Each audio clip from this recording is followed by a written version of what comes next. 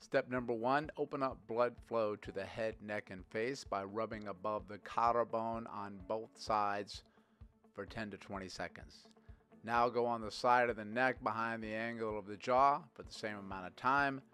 Then rub behind the head from behind the ears to the center of the back of the head.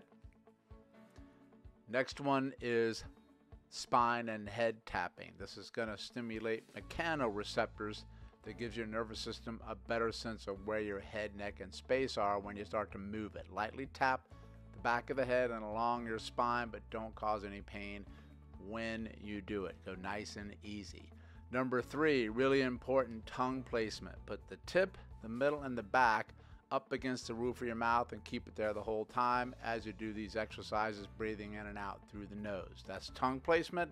Lie on your back, tuck your chin nice and tight like you're trying to give yourself a triple chin. Bring your head up off of wherever you're lying on and hold it for 10 seconds. Repeat 3 times. Breathe in and out through the nose. Scoot off of the bed or table. Let your head hang off. Then do flexion, where you lightly let your head come backwards. Then bring your chin up towards your chest. Keep breathing in and out through your nose. Go nice and slow and controlled. Do 10 repetitions. Now, extension. You're going to turn over on your stomach, bring your head backwards into extension, let it come forward, slowly bringing your chin down towards the table, but do not cause any discomfort. Go into what is comfortable for you. Please do not stop breathing through all of the motion. Aiming for 10 repetitions. Now, side lying. Try to line your ear up with your shoulder. Start with your head in neutral, let it come downwards, and then come sideways into what's called lateral flexion, bringing your ear towards your shoulder. Go easy here because a lot of people don't have much range of motion in here, especially in the neck. So don't cause pain when you do it. Just go to what's comfortable. Do 10 repetitions.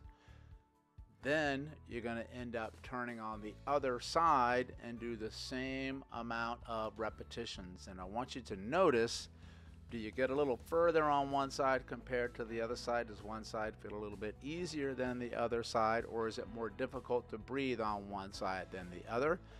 Don't push yourself through pain. Ultimately work up to 10 repetitions if you can.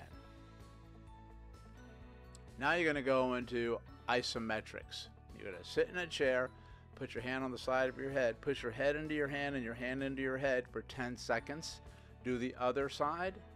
Now go into extension and then put your hand on the front of your forehead, resisting flexion, trying to hold each one for 10 seconds as you breathe. And the last one we're going to do are neck circles. Try to do 10 repetitions one way, 10 repetitions the other way. Eyes can be open or eyes can be closed. You may hear crunchy noises in here. That's okay, but you should never feel pain or discomfort. Stop if you feel dizzy at any moment in time. And then there you go. You want to try to do that at least 3 to 4 times a week.